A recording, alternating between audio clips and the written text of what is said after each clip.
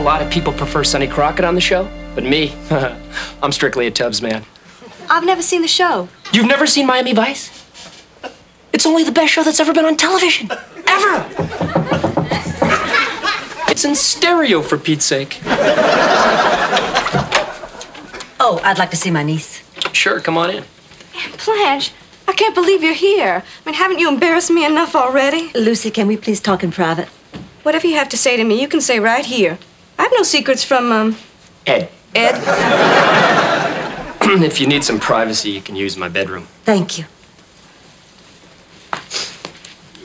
Please, ladies, have a seat. Can I get you ladies anything to drink? Oh, no, thank you. I like your apartment. Thank you. It kind of looks like something out of Miami Vice. Really? Are you a fan of the show? I adore it. Me too! Miami Vice has been the biggest influence on my life. That's why I joined the police force. That's why I drive a fancy car. That's why I wear expensive Italian suits. That's why I'm up to my neck in hock. You can't afford all that stuff on a vice cop salary. Who knew, huh? Aunt Blanche, I'm a grown woman. I can live my life any way I want to. Oh, I know that. I just don't think this is the way you really want to live it. Is it my fault men find me attractive? No, honey, what they find you is available. And that's no compliment. I find this very strange coming from you, Aunt Blanche. Because from the stories I've heard, you're not exactly a saint. No, you're right. I do enjoy the company of gentlemen. Always have. But I can promise you one thing, Lucy. When I'm with a man, it's because I like him, not because I want him to like me. Well, what's wrong with wanting to be liked? Aunt Blanche, do you remember what I looked like as a kid? Oh, yes, I do. You were a beautiful child. I was not. I was short and fat with braces and acne. And I used to think to myself, oh, I would give anything to be just like my Aunt Blanche, to be pretty and popular with lots of friends. And then when I turned 16, it seemed like everything changed overnight.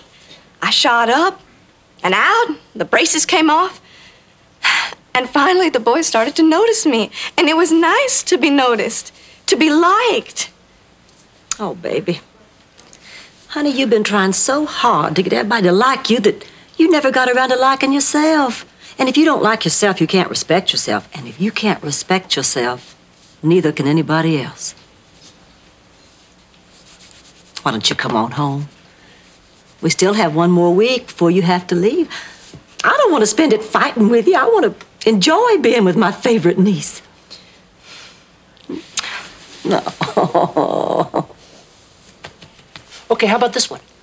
What was the name of the informant who Crockett and Tubbs accidentally set up in the Cool Runnin' episode? There's no way. That was Noogie, better known on the street as the Noog Man. Rose, you're just incredible on Miami Vice trivia. I've never met anyone so smart. Ed, for a policeman, you've led a very sheltered life. Come on, everybody, we're going home. I just put popcorn in the microwave.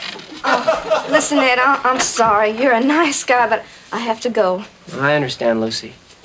Would you mind if I gave you a call sometime? Oh, sure, I guess that'd be okay. Not you, Lucy. I was talking to Rose. Oh, I don't think so. Are you sure? Tuesday night, I'm getting together with a couple of buddies. We're going through Don Johnson's trash. Good night, Ed. We're going to go home now. And I want you to know we'll all sleep a lot better knowing you're off duty tonight.